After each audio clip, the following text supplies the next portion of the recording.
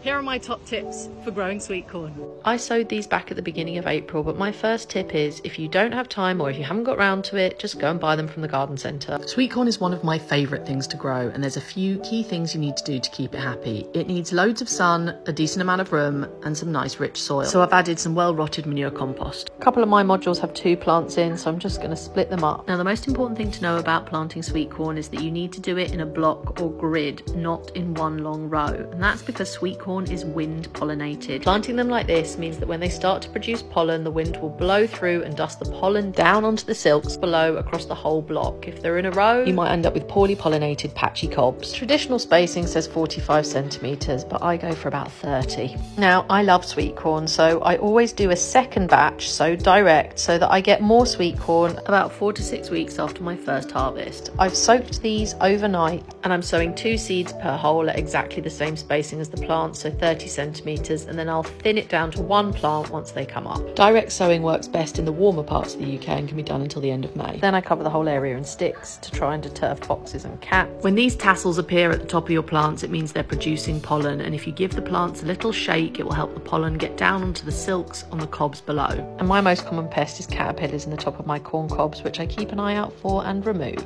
Honestly, is there a more beautiful thing to grow than corn? I don't know if there is.